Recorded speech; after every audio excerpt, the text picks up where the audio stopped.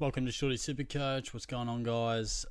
Going to take a look at North Melbourne today, but before I do, Shorty's back from lawn. Good little getaway. Yeah, what are we? Monday. Shorty's kind of in holiday mode. I'm not working too much at the moment. Handed in my notice for Coles, which is exciting. Start my new job later in the month. Not getting too many shifts. So Shorty wouldn't mind a little bit of extra cash. But in the meantime, while those shifts aren't coming, we're just cruising. So today's a good day to get a few videos done, so I'll get a few out there, schedule a few. But yeah, good couple of days in lawn. Me, Tiz, Langers went down. Got down there Friday. Ripping weather for it. It was great. Kicked the footy around. Got a couple of ideas for some goal kicking videos that we'll have to do through January and February and that type of thing. It's a good setup down there at lawn.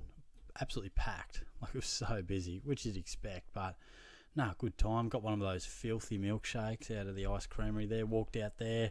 Someone said g'day to me, watches the channel, so shout out to you, mate. Appreciate you saying hello. That was nice. And yeah, just got the Italian feed. Great feed. Best garlic bread going around. Not even biased. It's fantastic. Little Italian job next to Caravan Park. It's outstanding stuff. And yeah, went to that live wire park. You know, the one where you're doing the obstacles up there. Shorty's probably a little more nervous about heights than he anticipated, but it was fun though. It was good fun. The zip line, great stuff. But yeah, overall, real good trip. The lawn pub, that goes off. We were sort of having more of a chill getaway, like a few drinks, a few cocktails here and there, a little pina colada by the beach. Didn't go too bad, but yeah, lawn pub wouldn't be too bad at all to really sit in for a session, because there was a genuine vibe going, like packed DJ. And that was at like maybe 9:30 or something like that. I was thinking, gee, get the fellas around here, a few pre-drinks, roll in, cause some trouble. Gee, it could be all right. But no, it was a good getaway. I had to sort of come back and go straight to work, which wasn't ideal. So it was a bit of a drag on the old Sunday shift. I was just saying, fuck, two more Sundays, Shorty, and then we're done and dusted. But yes, let's talk about North Melbourne, shall we? And there is a bit to talk about with North. They're struggling at the moment, the Roos, but with that comes a bit of opportunity for guys to get a bit more responsibility in the guts. As we saw, Jason Horne-Francis out of here, said goodbye, controversial stuff, but does take some more chances for some other guys to get some opportunity. So we're going to talk about a bit of that right here, right now. Like I always say, if you've got any players you think I've missed, you think I should have talked about this bloke, but I didn't. What are you doing, Shorty? Let me know. And yeah, I'm always eager to hear from you guys. If you got any ideas on what you'd like to see for general videos as well, because like you see, we're nearly done these previews, which will be cool, and then we can really just open the wings and do whatever the hell we want. So Luke Davies-Uniacke is the guy I want to talk about, and this fella, didn't he come on board last year looking like a superstar? That back end of the year was ridiculous. Now, of course, he averaged 101, which doesn't exactly put him in a cheap scenario, but if you look at the second half of the year, you go, well, is this bloke about to go 110? I mean, could he do that? He's only played, he's played 71 games. There you go. I thought he was a bit less experienced than that. Fuck it, maybe you could go 110. But look at these numbers in the back half of the year. First half of the year, not really sure what was going on. Obviously got injured in round 2 there and missed round 3. Now, North fans will be able to tell me better. I'm guessing he got a bit more of a license right in the guts. Let's check a little bit of the old centre bounce attendance daddy. But yeah, the second half of the year was ridiculous. It's always an interesting question. Do we take the second half of the year, or whichever half it is? Which one do we believe? Are they what we saw in the first half, or are they what we saw in the second half? But a bloke like Davies-Uniacke, who is on the up, promised to always be everything he was in that back end of the year. I think we can safely say he has arrived and he's going to go nuts. Now, when was it that he sort of turned it on? Probably, look, 95s in round 7 and 8 aren't anything to sneeze at. You could almost say round 7 or 8 he really started to up the ante. Is it reflected in these numbers? Probably not, to be honest. I mean, probably up until round 13 he had some good ones, had some not so good ones, but look, round 15 onwards, most of these in the 80% mark or above. And he really became just the main guy. He looked Judd-like. I know, dare I say it. The way he broke away from packs and stoppages was crazy good. So if we take that from sort of after the bye and look at that, 88, 120 plus, 150, 110, I'm guessing he may have copped a bit of a tag after being on fire. Nonetheless, 68, not ideal, but then just ended the year fantastically as well. And he's got a ceiling. We know that because he can win those clearances, he can damage, and he can even hit the scoreboard. You know, we saw him kicking goals in those last few games regularly, a couple of goals against the Hawks. So, look, he's not someone that I'm going to absolutely jump at, but I really like him, if that makes any sense. The only thing that puts me off is that you're going to need him to go probably another 10 points. And can he do that? Honestly, I think he can. Are there slightly more reliable options? Yeah, probably are, because we're looking to see him become a premium, super premium, for the first time in his career. Can he do that straight away in a struggling team? Will he cop more attention? How does it all look? Don't know. What we do know is that he can influence games as good as anyone in his age bracket, and he's only going to get better. So if you're out there and saying, Shorty, I wouldn't mind taking a bit of a risk. I feel like I want to get a little bit of value in my midfield. I like him. Who could you sort of say could explode into the 110 status? This guy could. So it just depends which way you want to cut it. If you want to be a little bit more conservative and only pick premiums who have done it before, which, you know, some people do. But if you're feeling a little saucy and you want to just go, look, I'm going to save some pennies, I reckon he can explode, take his game to the next level, then he definitely can. The thing is, he doesn't have to take his game to the next level. He just has to do what he's already done for a whole year. So he did it for probably 6 to 10 weeks. He's just got to do that for a full year. So I do see him averaging easily above 105, probably in the 108 to 112 bracket. So it's not bad at all, because he looks destined to be a superstar. So very good up-and-coming option. Will be great to watch for a long time. Now, Ben Cunnington, we're going to talk plenty about. He finds himself at, I think, about 418 in the forward line, crucially, 419. And the crucial thing is he's a mid-forward, so that brings him right into our focus. Now, of course, he's had his health battles, really emotional stuff to see him back out there on the footy field, just like Sammy Doherty. Amazing story, great to see. It's sensational to see him even playing footy.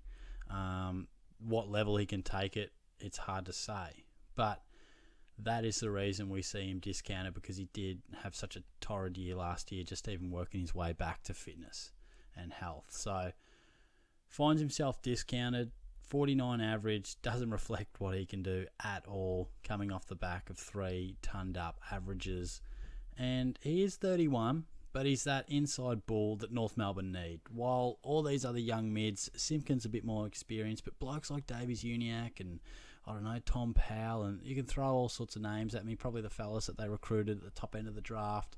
What was it, Wardlaw and Sheasel? You know, those sort of guys need a Cunnington in there to just do the grunt work. You know, the veteran, the hardened body to just get in there and help share the load. So I think we'll fully know the answer once the pre-season starts to get going. But there's no doubt a fully fit Ben Cunnington is going to be in more centre bounces than not. Of course, the forward status, we saw him play a bit forward on his return and just ease him back into it. But there's no reason he can't go 90 plus. He's probably not cheap as chips. I mean, for a bloke who played 2 games and averaged 49, the SuperCoach gods aren't wanting us to have that easy of a time, so they've given him a random price tag of $4.19, which sees him, you know, priced along guys that, you know, have averaged a hell of a lot more than what he did. You know, he's priced in the 70s, mid-70s, which is still great. Don't you love when you get in a great train of thought, you're making a great point, and then you cut yourself off with the recording device? So that's fantastic. But don't know where I was up to, but I'll repeat a bit of it. A fully fit Ben Cunnington plays in the midfield, and he is priced alongside guys in the mid-70s, which isn't quite reflective. You know, the SuperCoach gods didn't give it to us easy this year. but it's a great discount price if you can get back to 95 plus. No doubt about that. There is a chance that he gives a bit more midfield opportunity to some of those younger guys and does play a bit forward, but a fully fit Ben Cunnington will play plenty of midfield minutes, no doubt about it. So watch him through the preseason. I think a big talking point will be Fife versus Cunnington. What does their role look like? There's $100,000 between them. Can you trust them both? Can you trust none of them? Which way sort of do you go with those experienced guys who have done it for so many years for us, but now find themselves pretty cheap? But can they rediscover their best form? So that's what I think we'll talk about a lot through the pre-season. Early stages, they've got to be right on your radar, but we'll find out plenty over the coming months. Now, Tristan Xerri, I just wanted to talk about. I know there was a comment a while back, so I just wanted to include him because he was an interesting one last year. He was great for us for a bit, and then he was a bit of a headache. We saw him start real well. Great price for us, 120 round 2, 46 killed us, but then a ton, and then 68, and then boom, he's out of the team. Can't remember if he got injured or not. I think he did get injured, and then just never really found it again. His numbers weren't great. I think Goldstein might have returned to do a bit more of a significant load in that ruck department. Callum Coleman-Jones is in the mix. So look, I just wanted to touch on Xerri largely off the back of the comment. But he's going to be really awkwardly priced. I don't really see him, $3.93. He may be the number one ruck. Not too sure. Watch this space. If he is, then yeah, we might have a conversation. But I don't really see him being the absolute main man. I think there'll be some sort of sharing of the ruck still at North Melbourne. So he's probably not someone high on my radar. And I'm pretty sure he lost dual position status, didn't he? So yeah, he did. So it's not ideal either. But food for thought. He was a bloke that gave us a bit of a roller coaster last year. What will he give us this year? Now, speaking of roller coasters from time to time, Tarryn Thomas has had an indifferent career so far. Promising young talent, showed glimpses, and then showed it all in 2021 with a fantastic... Talk about, Davies-Uniacke with 2 halves of the season. Well, Tarryn Thomas was similar. After round 9, just was fantastic. Barely going under 90 with a couple of ripping games in 21. And then last year, just it wasn't his year. Really struggled for the whole year. Average of 53, 10 games. From what I can hear and read... Sounds like there's a bit of stuff going on outside with footy.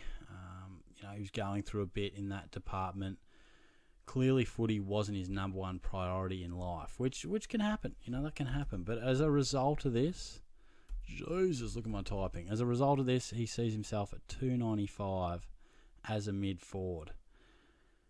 That's pretty good if he can find his best footy. And I guess that'll be the question. It's early January. It's pretty hard to say if he will or not. But he's got to be in the mix. If I'm predicting, I'm going to say, yeah, he finds his way back into being a really quality footballer and definitely averages 80 plus. Where from there? I'm not too sure. He has the ability to be one of the more dangerous, influential mid-forward types. He can cut you on the deck in the forward 50. He can swipe his way out of packs with pace and a nice sidestep, and he's a good user. So averaging in the 90s is possible for him, but he is a bit of an unknown commodity. The role is a bit up in the air. How much mid time? How much forward time? Where does the new coach see him? So he has to be a watch, because if we see a friendly role for him at 295, you've got to roll the dice, I reckon. But until then, it's pretty hard to say. So I've got to put him on the radar in the preview, but a bit like a few other guys we talk about at this stage of the year, we've got to see what the preseason gives us. We've got to wait and see. So keep him in mind. I wouldn't have him in your team picker just yet, but I'll tell you what, a couple of good games, couple of good articles, he could be in there. Just finally, Jack Ziebell, not going to spend much time on him. I've seen him in a couple of team pickers. Don't really like it, but just want to see if a few people may be getting seduced by, he averaged 107 last year, down to 64. Can he get back to it? Look, I don't think he will, plain and simple.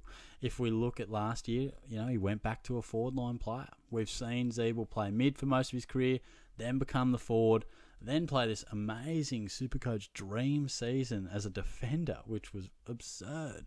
Massive scores. And he started last year doing that too.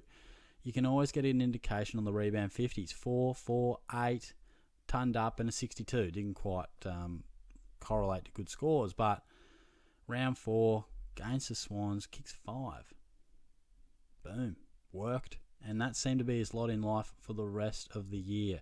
You can see his goal tally pretty consistent, hitting the scoreboard, and more evidently, he was nowhere near the back line. Donuts on rebound 50s, except a solitary one in round 17. Just drifted down. Just went for a waltz, got a rebound 50. He's not a defender anymore unless we see anything different. I don't see it happening. You've got Aaron Hall, who had an injury-interrupted year, and I'm sure he will again because those hammies just ping like no other. Quads going left, right, and centre. And you got Luke McDonald as well. And look, even Bailey Scott and Lockie Young, there's a few rebounding, intercepting types that they'll probably look to develop ahead of Jack Ziebell. So, again, maybe some way through the pre-season, I might be shocked. They might say, nah, Jack Ziebell, we love his leadership down there. We're going to chuck him back there. Then all of a sudden we'd be like, okay, heard you loud and clear. I'm listening. Let's go. But until then, not even giving him a thought. So, pretty sure his days in our fantasy teams are done. But we had a good ride through 2021. No doubt about that. Thank you, Jack. Now, yeah, that's a wrap. That's a wrap for North Melbourne. Few interesting players. I think when I did my team pick, I don't think I had any North Melbourne players in my team. So, look, I think they're a developing side. Does give opportunity, but more so, they're almost a team that you really have to see pre-season and what's unfolding and how it all looks, because there's a lot of spots up for grabs, new coach, new environment, it's all happening. So stay tuned. I'm sure we'll talk plenty more on some of these North Melbourne prospects, but until then, that's about all I can say. But yeah, if you've got anything for me, chuck it in the comments below. And yeah, been loving the support. If you haven't subscribed just yet, feel free to. But if you made it all the way through to this part of the video, you're one of the real ones, so I appreciate that. But talk to you soon. Cheers.